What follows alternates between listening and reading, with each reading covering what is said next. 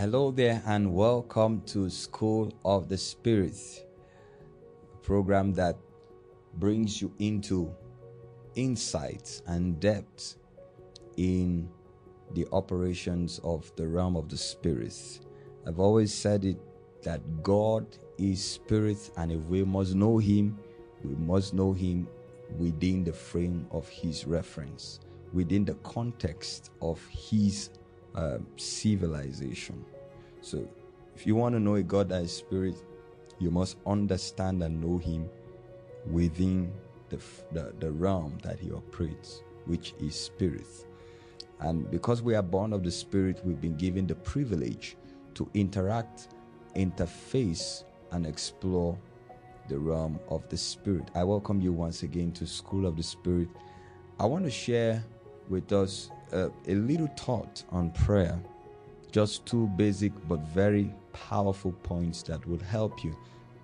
Now, for a while, we've been talking about prayer, and again and again and again. There are so many things we are going to talk about, but the reason why we're taking time to dwell on prayer is because truly, prayer is one of the fundamentals, one of the foundational units for every spiritual experience that a believer will have. And so it is important that we lay the foundation properly before we begin to explore other truths. All right. Every truth and every revelation that comes from God most times is disclosed on the platform of prayer. So we need to understand the dynamics of this kingdom economic system called prayer. And I want to just share with you some facts that will help you to gain mastery in prayer. All right. God wants us to gain mastery in the things of the Spirit. Come to a very strategic level of competence, so we can understand how the realm of the Spirit operates. So God wants us to gain mastery in prayers. And I just want to share 2 points with you that will help you. First of all, I'd like you to know that prayer is sourced and sustained by 2 things. Of course, the source of a thing determines its sustenance. Now, prayer is sourced. Effective prayer, consistent prayer, fervent prayer is sourced and sustained by 2 things. Number 1, a will to pray. And number 2, the power of the Holy Spirit. Paul said in 1 Corinthians chapter 14 and in verse 15, I like to read it out loud for you so you can hear it. If you want to pray effectively, gain mastery in the place of prayer, and be consistent, then you need to embrace these 2 points. In 1 Corinthians 14 verse 15, it says, what is the conclusion then? I will pray with the Spirit, and I will also pray with the understanding. I will sing with the Spirit, and I will also sing with the understanding. If you truly want to become consistent in communicating with God in prayer, if you want to pray effective prayers with heavy impact, prayers capable of commanding change, then you must understand that the source of prayer is a will to pray. You would have thought that it is God who inspires or moves you to pray. Yeah, there are moments when God actually initiates the thought in us to pray. And the reason is because God knows that we are in flesh. Inasmuch as we are born of the Spirit, we are in flesh. And so the Spirit has His desires and the flesh has its desires. And most often, we tend to fall on the path of the flesh. So, and the flesh does, one of the desires of the flesh is not to pray. So God knows it's not natural in our human state to pray. And that's why He initiates the desire in us Remember in Philippians 2:13, the Bible says, it is God who is at work in us both to will and to do. Now, since it takes an act of your will to pray, God can influence your will by giving you an idea or a thought that reminds you it's time to pray. However, you will need to make up your will. You will need to decide as an act of your will that I will pray. Many people feel that they have to be led, or they have to feel something, or they have to, an impulse has to be generated in them to pray. Or many people feel that, that the things of the Spirit, that the things of God has to be externally orchestrated. But you may not be correct if you go along that school of thought. You need to exercise your will to pray. If you want to speak to somebody, you don't just wait till they speak back to you. No. You have to decide to engage them in a conversation, and then their response becomes the feedback. So you need to develop a will to pray. You need to decide as an act of your will to create a routine of prayer. Because if you don't create a routine, you will never be consistent. You will never be commitment. Your commitment is always demanded by a routine. So it is an act of your will that will drive you into creating a routine of prayer, a time of prayer, days of prayer, certain months of the year when you spend time to pray, places where you separate yourself to in order to pray. It takes an act of your will to pray. Psalms 18 verse 3 says, I will call upon the Lord who is worthy to be praised. I will call upon the Lord. It says, so shall I be saved.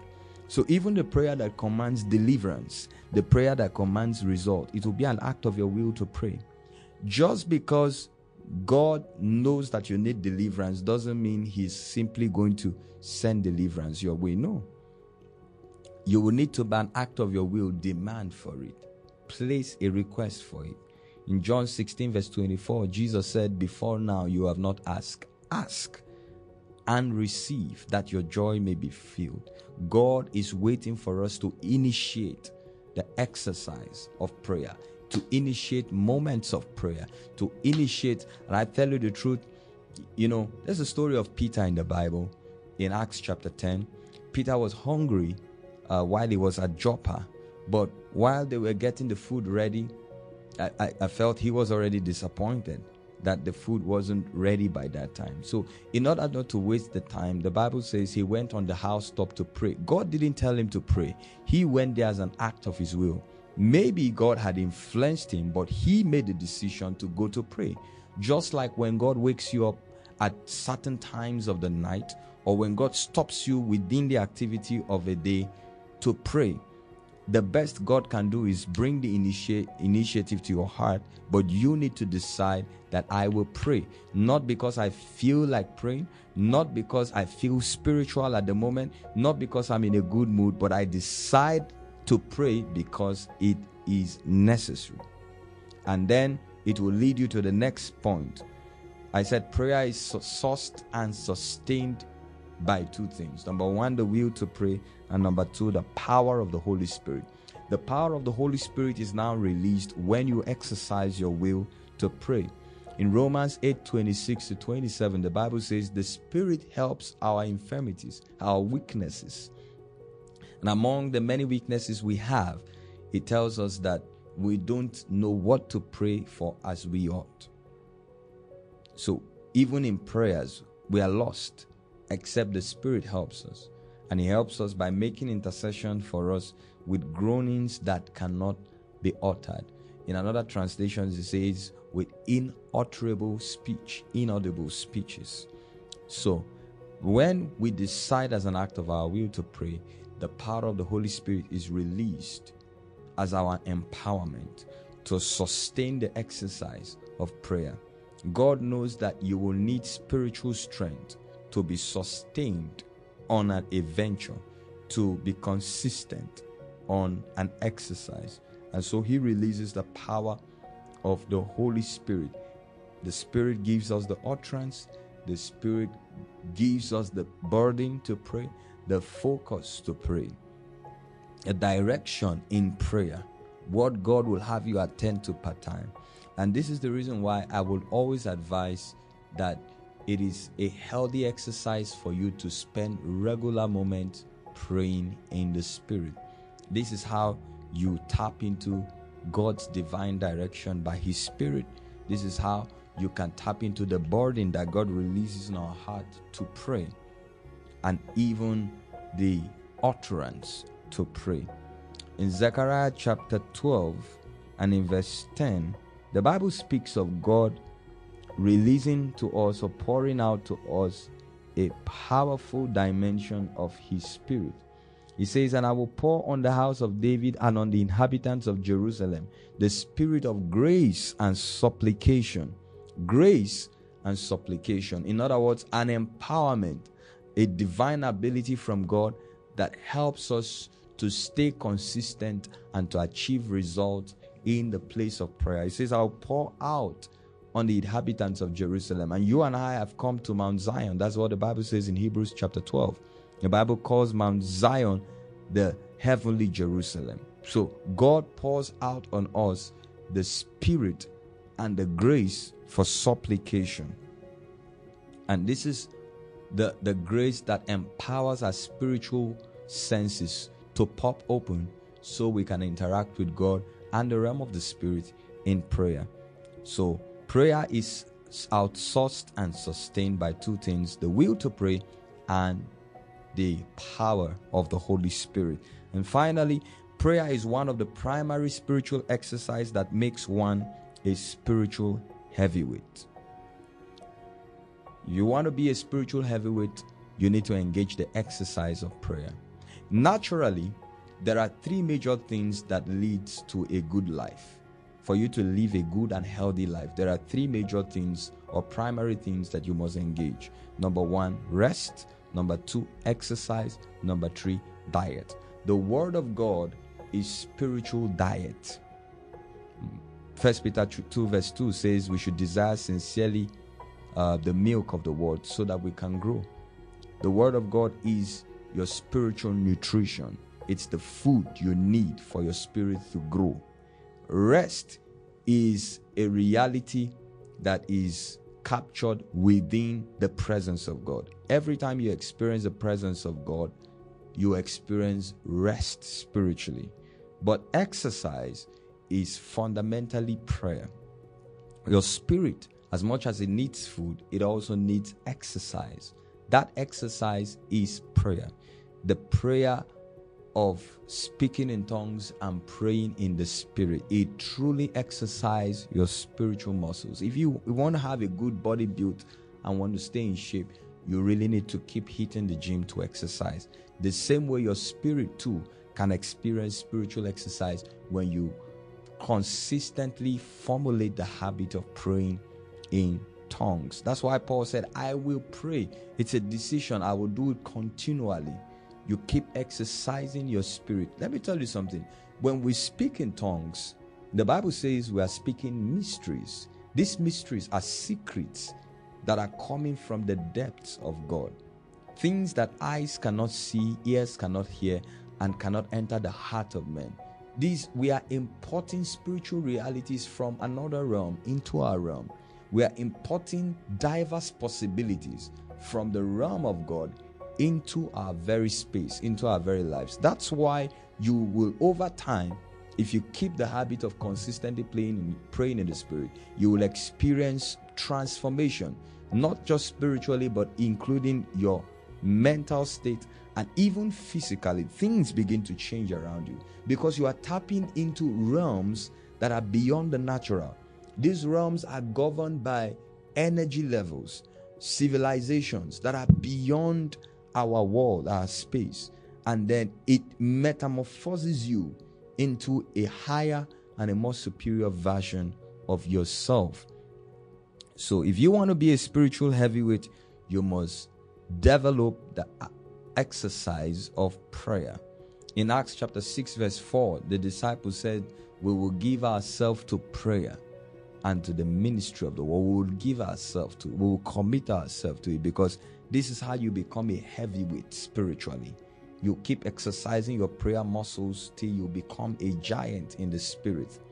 There is so much potential in your spirit to absorb things, to experience divine revelations, to tap into realms that are beyond the natural, to experience the energy levels that govern dimensions in the spirit, to become a sign and a wonder. All of this will happen when you become a heavyweight, but it only happens when you develop the exercise of prayer.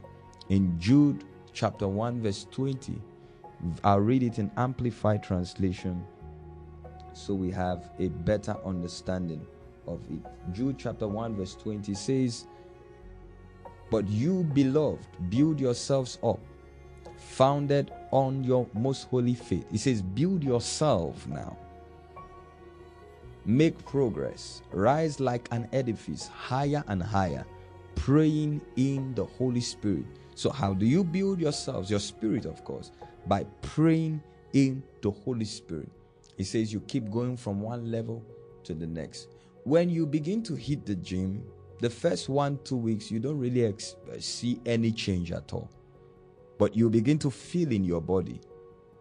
Somebody told me one time that once you begin to feel the pains, it means your muscles are beginning to expand. All right.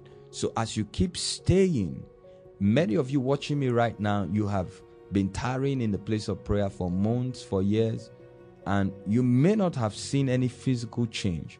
But I'd like you to know that you have evolved. You have experienced a change. You are not the person you were when you started. It's only a matter of time when you begin to see certain possibilities. Perhaps God is waiting for you to mentally mature to handle the expression of power that is about to be revealed through you, because absolute power may corrupt. Sometimes you need a lot of discipline to learn to bring under control the power, the authority of God that will manifest through you. Or some other times God wants you to mature in your word content. But I definitely tell you that there is a change that has already happened in your spirit. There are portions of your spirit that has been opened up.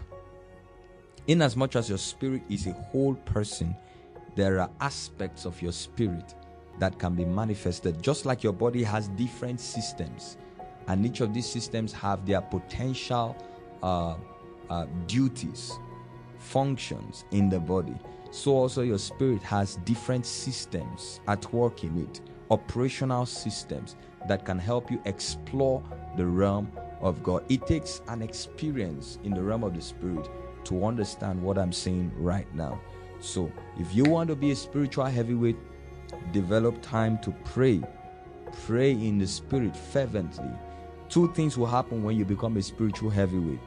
You can withhold and withstand the evil storms of the enemy, the storms of life and the enemy, the attacks of the enemy. You can withstand and withhold.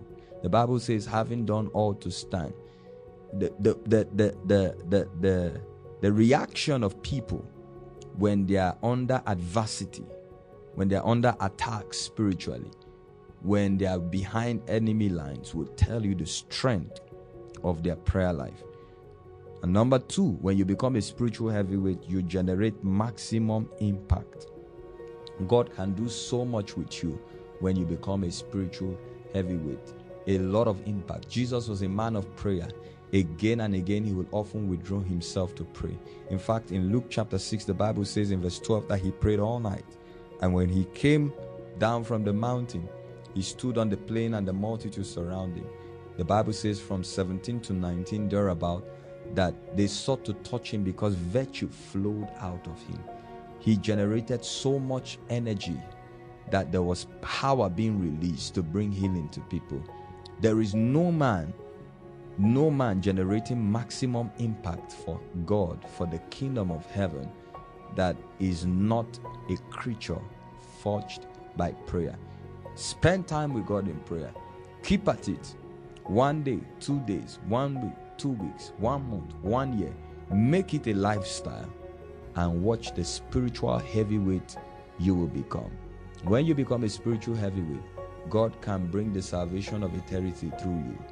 God can, like Jesus, anoint you with the Holy Ghost and with power and make you go around doing good, bringing men and women out of the oppression of the enemy. And I pray in the name of Jesus that the will to pray will be inspired in you from today. The appetite to pray be released in you. And may you experience the empowerment of the Spirit in the place of prayer. You will no longer slumber. You will no longer fall asleep like the disciples did at the Garden of Gethsemane. You will experience strength beyond your natural abilities.